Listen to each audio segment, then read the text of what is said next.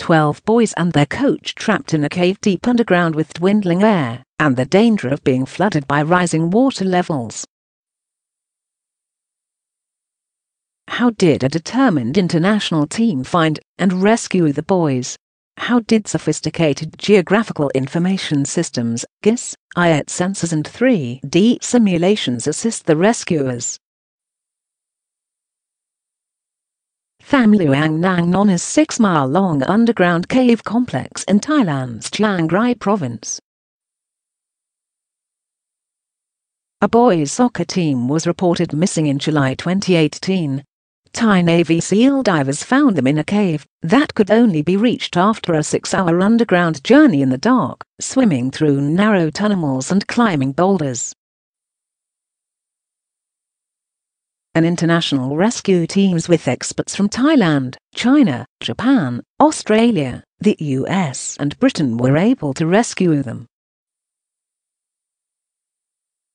How the boys were located. Cave maps that depicted twists and turns and cave dimensions helped divers orient themselves within the cave's difficult passages as well as mark their progress. Divers began laying guide ropes and deploying spare oxygen tanks along the path. The map helped divers navigate through the maze of passageways and chambers and to mark all the dead ends they checked. They progressed through the cave network trying to find the team. On the surface, the Thai Royal Army used topographic maps of the terrain and cave location to search for entrances. The recent high-resolution aerial photos by Royal Thai Survey Department provided surface-level details. Engineers began to explore the 3D cross-section maps to calculate the distance to the center of the cave from multiple angles, hoping they could find a place to drill. 9 days into the search, British cave diving experts located the team gathered on a muddy shelf more than 2 miles from the cave entrance and a mile underground. Technical challenges. Mapping the underground cave and passages to plan the rescue operation. Monitoring oxygen levels to prevent the boys and rescuers dying from hypoxia. Tracking changing water levels and currents in the underground tunnels. Transmitting data from deep underground. Esri ArcGIS was one of the apps used by the rescue team. Some apps and sensors described below are suitable for such use cases and included only for reference purposes. 3D mapping of caves. Thailand Department of Mineral Resources (DMR) obtained cave data from the Expedition Time Meadows, a French-led surveying effort that recorded the extent and cross-section of the cave and drive. Martin Ellis's book, The Caves of Thailand, added details that were translated and shared. It provided the dimension of the passage cross-section that guided the dive team in searching for the kids and coach. Seeing and interacting with geospatial data in 3D provides insights that just aren't possible in 2D, such as understanding the subsurface terrain. It was vital for the rescuers to know the size of narrow tunnels as they had to squeeze through narrow passages with oxygen tanks for the boys. Collectively, the data gave the mapping team what they needed to model and visualize the cave in 3D. These 3D cave maps were distributed and widely used by the British Cave Surveying Team, the Thai Navy SEAL Team, and the Department of Disaster Prevention and Mitigation staff. Light detection and ranging is often used to map caves and other surfaces.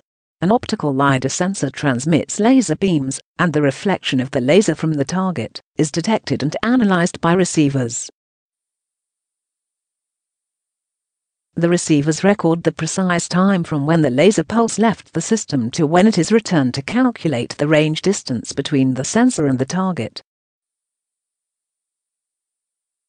This is combined with positional information (GPS), global positioning system, and INS, inertial navigation system, to produce a very accurate three-dimensional representation.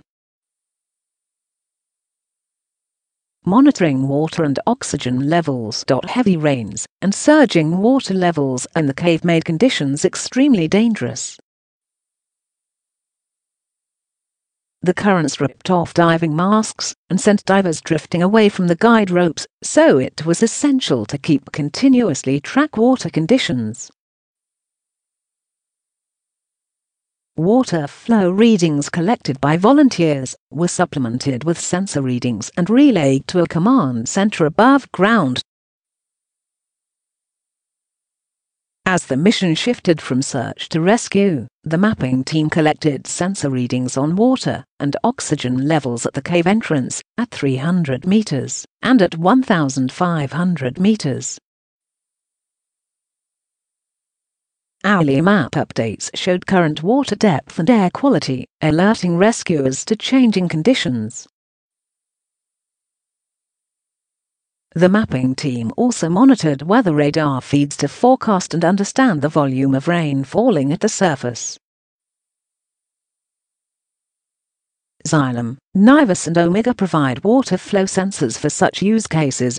Advanced micro-instruments and CO2 meter provide sensors to monitor oxygen levels and protect against asphyxiation. Transmitting data from deep underground. Sensors underground are low-powered, but have to transmit through soil and other obstacles. Transmissions from such sensors typically rely on LoRaWAN, Sigfox, and Narrowband Internet of Things, NB-IoT. NB-IoT improves the power consumption of user devices, system capacity and spectrum efficiency, especially in deep coverage with battery life up to 10 years. Coordinating the rescue operations. As the mission shifted from search to rescue, the mapping team coordinated the creation of a sensor network to take readings of the rainfall and the manual readings of the cave water depth. The Department of Disaster Prevention and Mitigation used the data generated by continuous monitoring to coordinate the cave search and rescue. The map alerted rescuers to changing water and oxygen conditions in the cave at different observation points. The mapping team also monitored weather radar feeds to understand the volume of rain falling at the surface. Divers continued to plan and stage the rescue attempt, hoping to reduce each one-way trip under the 9 hours it was taking.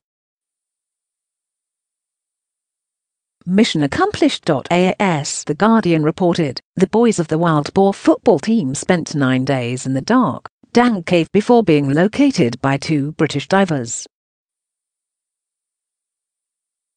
They were brought out in 3 daring rescue operations starting on Sunday morning. An elite team of 19 divers were involved in ferrying the boys and their 25-year-old coach the approximately 2-mile path from the Monday slope, where they had been sheltering, to the outside world.